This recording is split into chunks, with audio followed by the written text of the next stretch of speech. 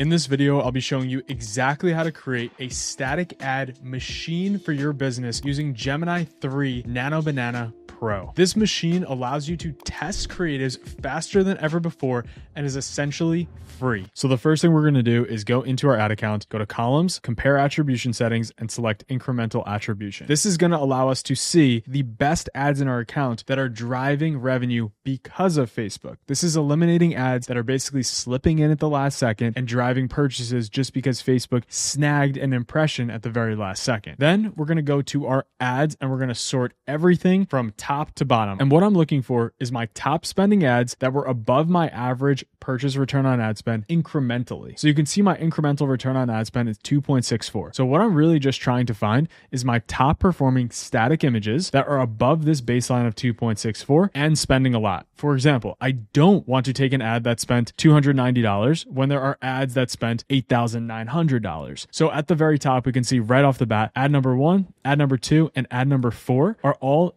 not only the same ad, but they're the same ad. They're all performing really well. They're all spending a lot of money and they're driving above the target return on ad spend incrementally. We're always using incremental ROAS because it's the most accurate to what can actually scale. Now, because I can't give away my clients' ads, I'm going to use an example from Lululemon. So we're just going to assume that this is the top incremental ad in our account. And we're going to go ahead and we're going to save this image. And then we're going to go ahead and paste our image into Gemini. And we can see our prompt just starts with this single image. The next thing we're going to do is decide what core element of this image do we want to change because we're trying to make iterations. The key thing here is that if we know this ad is top performing, we know something about this ad is working. So how can we create more variations of it? I'm going to show you a very simple example. Let's go to Lululemon's website. And after some quick searching, I just landed on this pace breaker jacket. So what I want to happen is I want this exact jacket to replace this t-shirt on this gentleman on the left side here. This is going to create a different variation of this ad while keeping the core elements, which are the models. We're going to, again, copy this image and drop it into Gemini. Now, once we have that, we now have a stock image and our main template. And then for my prompt, I'm going to keep this fairly simple.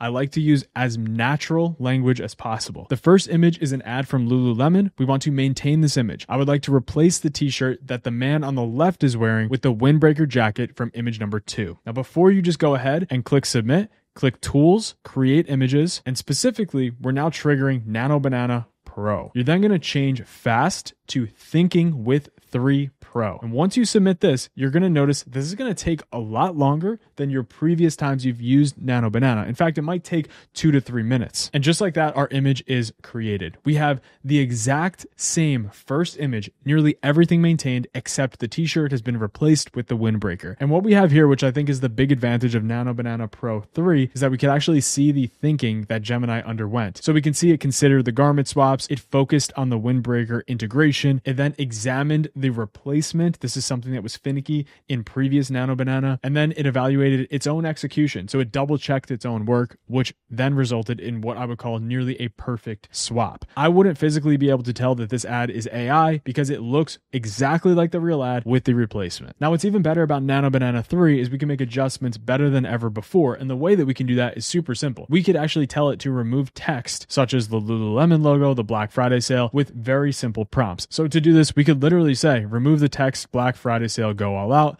And there we have it, our plain, simple image with no text at all. This is a easy advantage that's going to allow us to create many iterations. And you can probably see from here that you can do this with all of your top products. You could swap in different products, swap in different styles, even swap in different people that you know you already have photo shoots of. Think about it like this. Yes, this could work for model photography, but also it can work for very standard photography that has nothing to do with any sort of model or any sort of pose. You can swap in different products, different styles, literally with a snap of your fingers in just a minute, 100% for free. This has never been possible before. And now I'm going to show you exactly how you can take your competitor templates and apply those to your own ads without worrying about any copyright issues because we're just focusing on the templates. So to do this, I'm going to go into Magic Brief here. And by the way, I should mention that I have a full creative swipe file available down below in the description. It's within Magic Brief. You'll be able to see a ton of ads and ad templates that we like to use here at the Moonlighters, 100% for free. Now we're going to be using using Magic Brief for this example, and I'm going to type in Talentless. Now, I like to use this brand Talentless because they are a large brand, but they're not so big like a Nike, a multi-billion-dollar business. They're still scrappy. They're still figuring out their identity. They're trying new templates. They're trying new ads,